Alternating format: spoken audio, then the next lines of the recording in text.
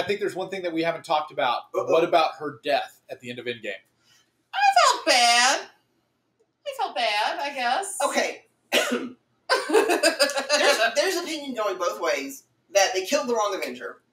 That Clint Barton was the least interesting of them, and that he really should have gone. But he had a family. He had a family. Exactly. He had the little he kids. Had the family. He had the wife. Kids. How can we have young And that's Avengers? not something Natasha could ever do because they took all of her.